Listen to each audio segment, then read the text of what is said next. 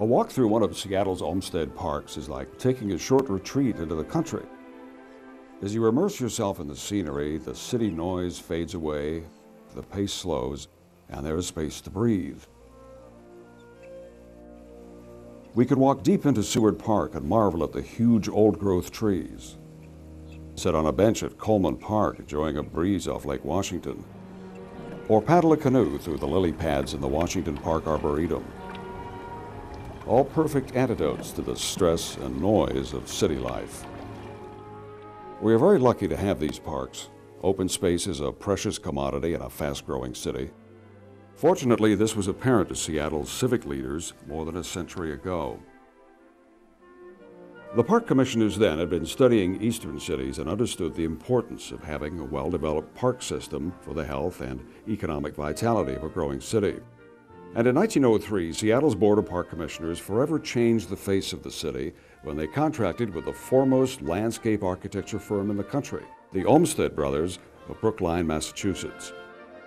The Olmsted Brothers were John Charles Olmsted and Frederick Law Olmsted, Jr., sons of the well-known Frederick Law Olmsted, Sr.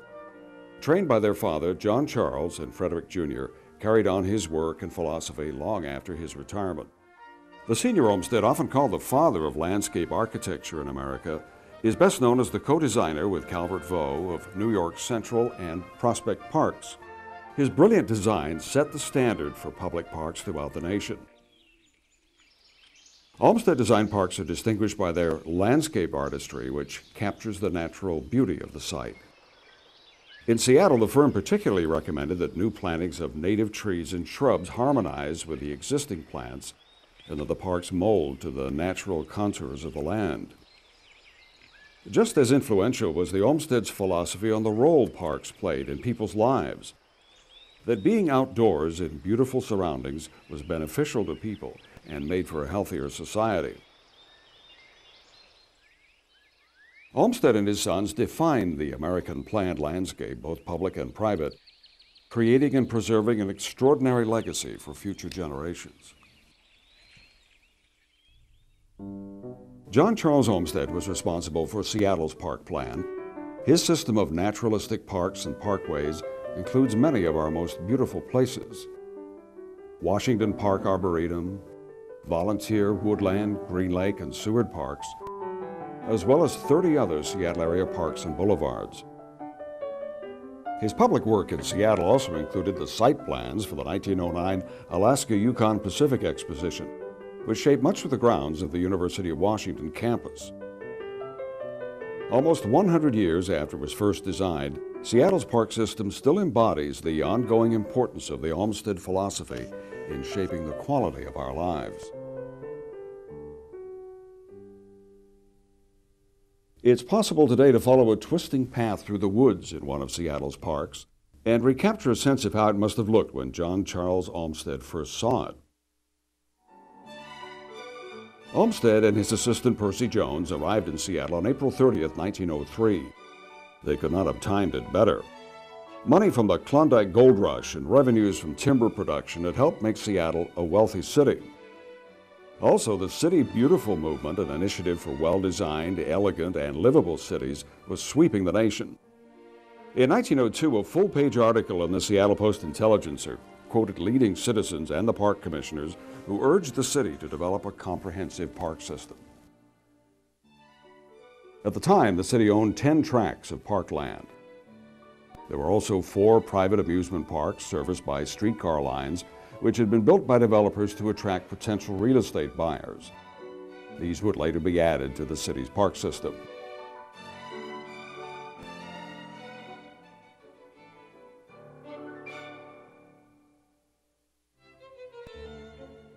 Olmsted and Jones spent the entire month of May visiting the existing public and private parks, as well as many sites the park commissioners recommended. They took detailed field notes and photographs of what they saw. Their explorations by horse, trolley, boat, and foot were a favorite topic in Olmsted's daily letters to his wife, Sophie. The observations and impressions he shared with her reveal how much Olmsted came to appreciate, while maybe not the weather, certainly the wildness and beauty of the Pacific Northwest landscape.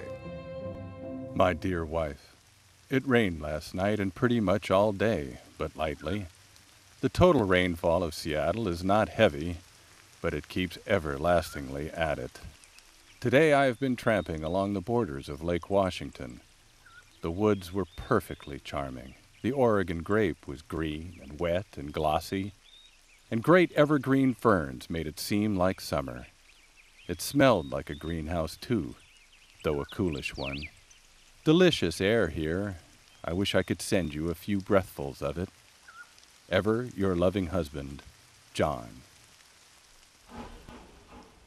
Olmsted left Seattle on June 6th and within a month sent his formal report back to the park commissioners. After publication in the paper and endorsement by various civic clubs, the Seattle City Council approved Olmsted's report in November 1903. His introduction included the following assessment.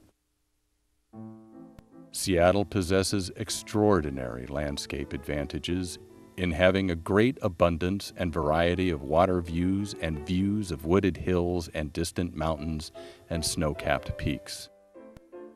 It also possesses some valuable remains of the original evergreen forests, which covered the whole country. In designing a system of parks and parkways, the primary aim should be to secure and preserve for the use of the people as much as possible of these advantages. Seattle's citizens were inspired.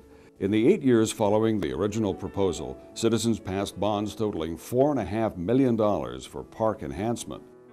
With this money, the city also acquired enough property to double the park lands to more than 1,000 acres. Every park designed by Olmsted has a distinct character that complements its surroundings. Volunteer Park, considered to be the gem of Seattle's Olmsted parks, has the most formal design. Sweeping lawns, scattered groves, and borders surround a reservoir. The view across the reflective water of the reservoir to the distant Olympic Mountains provides the major focus of the park. In contrast, in his design for Frink Park, Olmsted left much of the landscape alone. In his notes, he said he was pleased with the romantic and secluded ravine and steep wooded hillsides, which he thought gave a decidedly marked and interesting character to the park. His plan called for paths, footbridges, and a bridge over the ravine, but left the wild growth and the tall trees. In Seward Park, 120 acres of old-growth forest were preserved. Pedestrian walkways lead through the forest to open spaces with stunning views of Lake Washington, Mount Rainier, and the Cascades. Wide grassy meadows and 3 miles of shoreline serve as a natural preserve for birds.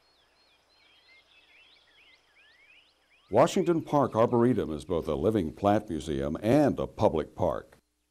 The Arboretum's 230 acres of specimen trees and shrubs are intermingled under a native canopy and arranged in a variety of ecological environments.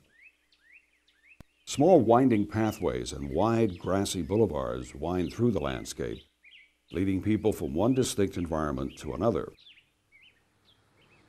Olmsted did not always leave the land alone. At Green Lake, he recommended lowering the lake by 4 feet to create more park space. The city eventually lowered the lake 7 feet, thereby adding 100 acres of land. This lake within a park has become one of Seattle's most popular places. To connect all of these parks, Olmsted proposed a 23-mile system of parkways and tree-lined boulevards. These parkways were ideally wide enough to be divided into a roadway, bike path, and pedestrian walkway, and to encompass the natural scenery. They followed the shore of Lake Washington, branching out to link the major parks from Seward to Beacon Hill and Washington Park to Green Lake. Olmsted's plan also included numerous playgrounds and playfields, a new concept to Seattle. These parks, which he recommended locating within a half mile of every home, included field houses, ball fields, and playground apparatus. Olmsted made numerous trips to Seattle to implement the plan. From 1903 until his death in 1920, he remained one of the principal landscape architects for the Olmsted Brothers' work in Seattle. The firm, represented by James Frederick Dawson, continued its work in Seattle through the planning of Washington Park Arboretum and Azalea Way.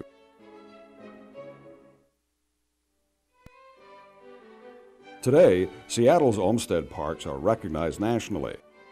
Taken together, they are the third largest Olmsted-designed park system in the country, and experts rank it among the most fully implemented systems that is still intact.